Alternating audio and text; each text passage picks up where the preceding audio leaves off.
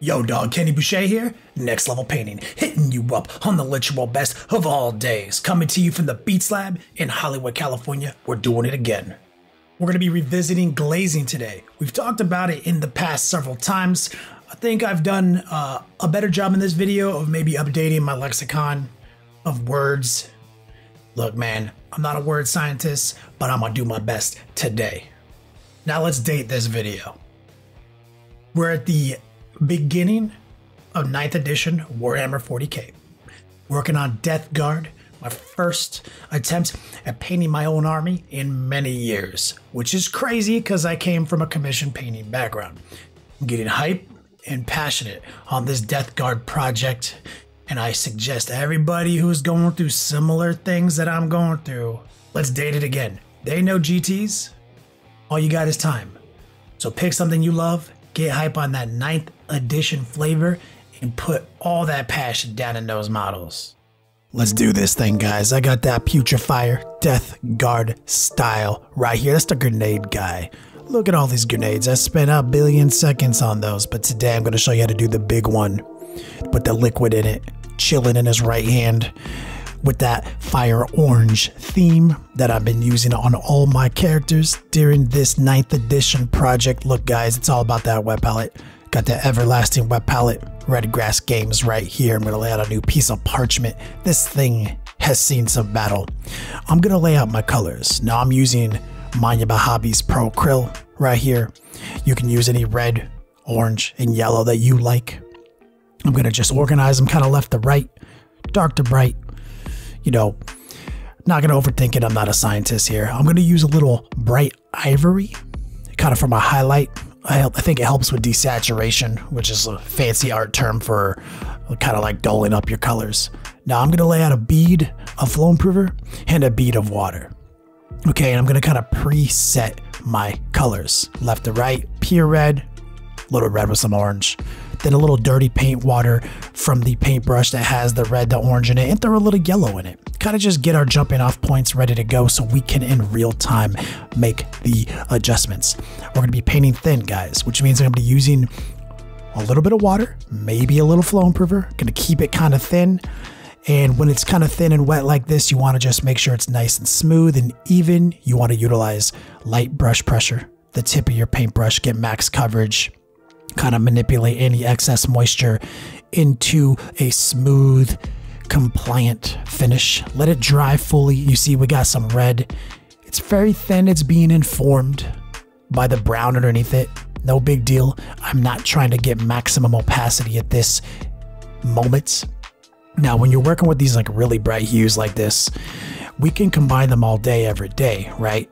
Maybe flame up the red, maybe yellow up the orange, whatever. But at the end of the day, the brightness and the darkness, that's going to come from our opacity. That's the only real control I have here.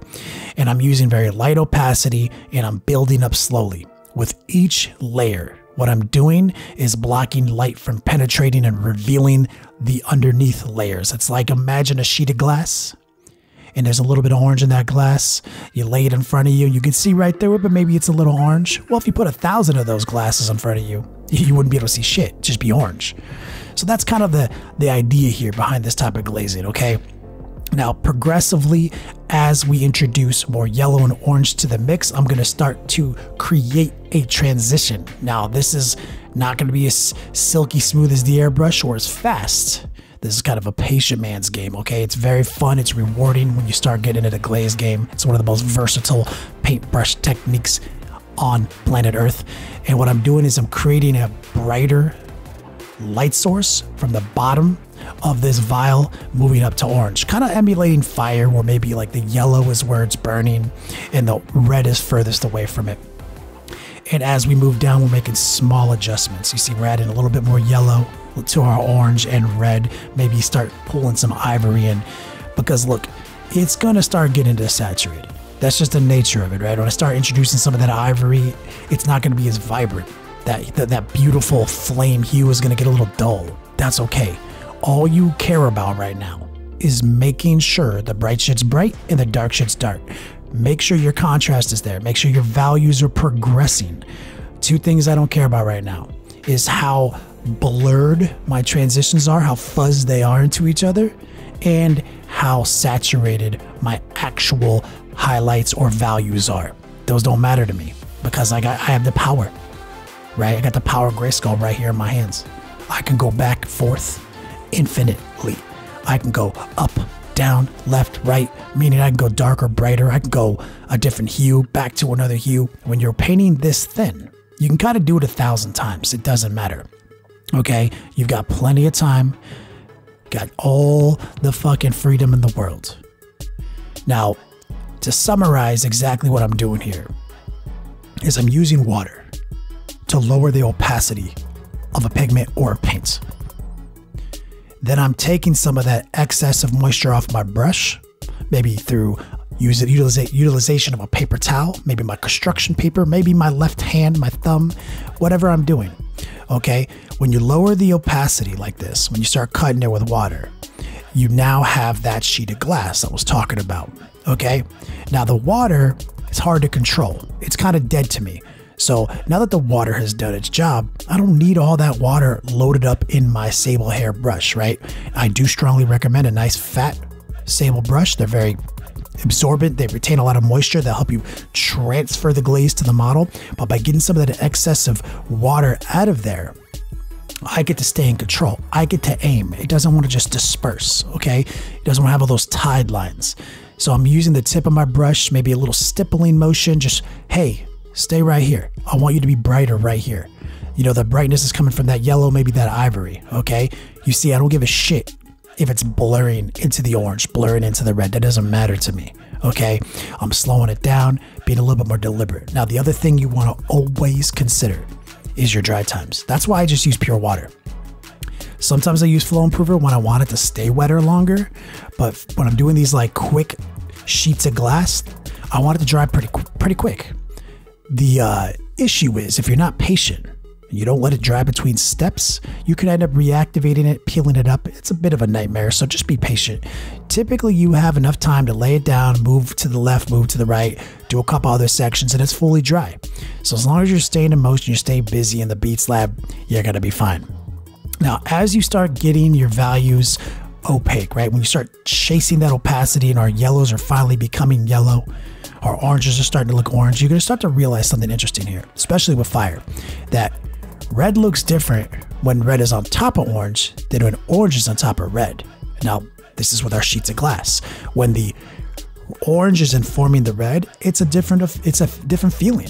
When the yellow is being informed by the orange, it's a different feeling, okay? So I'm layering it out. I don't care about that right now. But once I have the values looking correct, and they're mostly in the correct hue range, the correct pigment range, then that's when I'm gonna start making decisions like, hey, I want some pure yellow to dial this back up. I wanna creep this into the orange midtone, right? I wanna get into that real estate of orange, which is most of the fire, right? That flamey effect. But then once I kind of like creep in there, maybe I'm gonna grab some of that orange and fight back into it, right? And you get a different effect, more of that heat. So you start to notice things when you start glazing, when you start lowering the opacity of your paint, removing the excess moisture, you're gonna start to see interesting things happen. Like I'm gonna start introducing some of this ivory blend, right? And we're gonna really start crushing that value up a notch. We're gonna be going to that super bright world, but innately it's not very yellow, right? It's a little desaturated. That's okay. I'm making it correct right now. Now, we are a DJ and we are spinning this wax in real time. So remember earlier when I said you always gotta let that glaze dry? Well, that's not, I lied to you guys. That's not true. If I use a little Flow Improver, which slows the dry time down a little bit, I can lay some of that glaze down and instantly go back to my palette, grab the midtone, and I can just kind of dial it in there. And that's kind of where glazing and wet blending are on the same coin of blending. Okay, wet blending is semi-opaque and kind of wet, right? Whereas glazing is like super transparent and not that wet. You can blend those two techniques together at any point. I'm keeping a kind of a bead of moisture here, and I'm quickly dialing in the other colors, letting the capillary effect drag them together, but I'm working with a transparent set of pigments here. You know, you start to see the tide lines slowly vanish as I'm moving back and forth, right? You're seeing like those really rough transitions start to fuzz into themselves as I start to aim at the borders, like where the yellow meets the orange, I might aim at that. Where the ivory meets the yellow, I start to aim at that, right? And a lot of times when you lay it down initially, it's very vibrant. And that's because when things are wet, they look really bright. And then when it dries off, you see, hey, that shit was like barely anything at all. It's dirty paint water, right? So I just stay patient, I stay committed, and I find this to be one of the most therapeutic, most fun styles of painting. I can get lost in this technique. The infinite freedom of moving back and forth and playing with the feathering, the blurring. You can go hard here. Now I'm going to start introducing some of that orange into that mid-tone again. I'm going to start really feathering it out. It's still wet. I still have a bead. I'm going to just start dispersing it, creeping into the red, pulling up, right? I like to use the tip of my brush a lot and use a stippling motion when I'm starting to dial in these borders when they meet versus kind of, you know, just painting the whole thing like with windshield wiper motions, a traditional brushstroke. A lot of this starts looking like pointillism, right? When I start dialing it in. And you just make small incremental steps in the direction you're trying to go as you start dialing it in, because now I am trying to get that fuzz. Now I am trying to get that flawlessness. Now that I've got everything laid out. Now, if you look at this guy's armor, that was a cheat code. We actually airbrushed this guy real quick, and then we used a bunch of glaze technique to just introduce drama into his chest panel, to his arms, really fast because it was already there. Sometimes all you got to do is lay it down with the airbrush real quick, and then you could just glaze up 10 minutes, you got some drama. Now, on something like this liquid vial, we've got two challenges here. First off, it was brown, so we had to start from scratch. Second off, orange, yellow, red. Maintaining saturation and that flame effect is not the easiest thing in the world, right? I do several videos and live classes on that flame effect. It's tricky. And the third thing is it's a sphere, spherical shapes. I struggle with them, okay?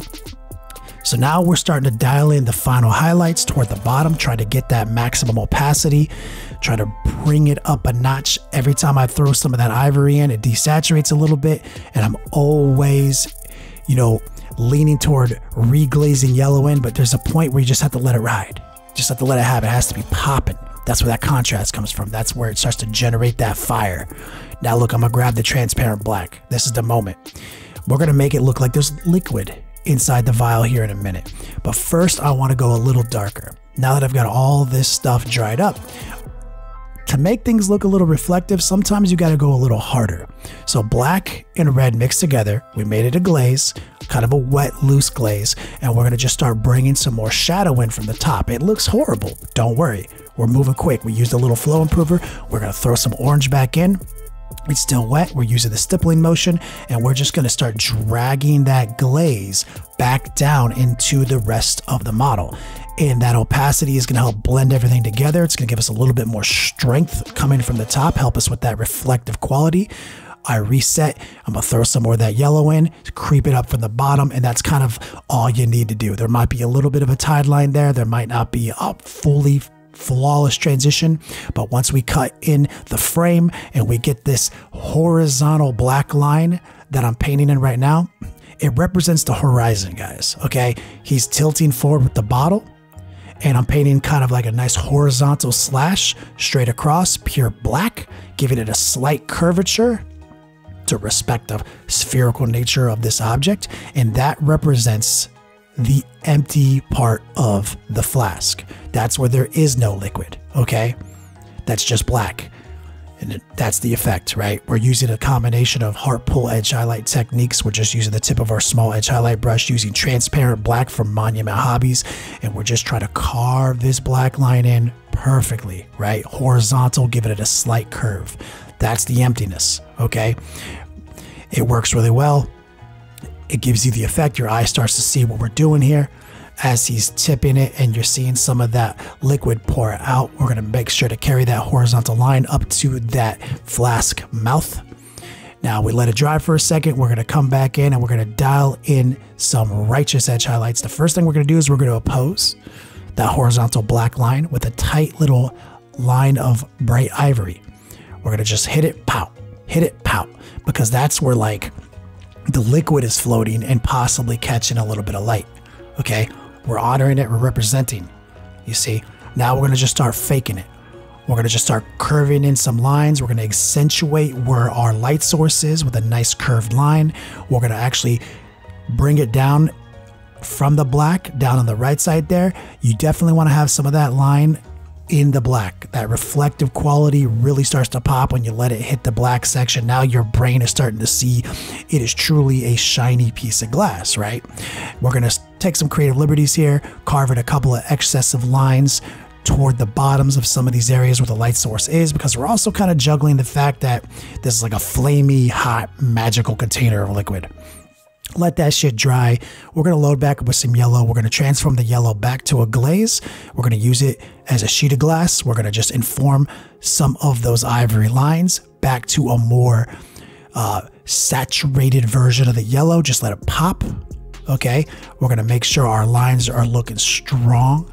Take our time, let it dry. Reintroduce some of that ivory. Let it pop. Try to get that reflective quality. We're going to actually start edge highlighting some parts of the vial there, the flask lip that's empty. Now what we're going to do is going to take that transparent black back into the emptiness of the flask, and we are going to use it to re-up the opacity of the black, but also use it to edit the line shape and thickness of our opposing lines that we let creep into the black. So that's going to let me kind of clean it up, sharpen it, maybe get it, help with the tapering. Okay. Easy peasy lemon squeezy. Now I'm feeling good about that.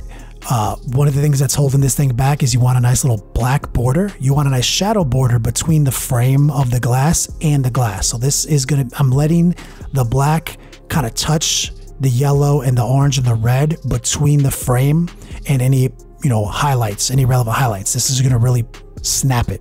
Okay, I'm going to just paint that frame real quick. We're going to throw our brass bronze mix from our Death Guard 101 tutorial on this flask. And as you can see, after a little bit of a back and forth, working our glaze magic, we have a beautiful piece.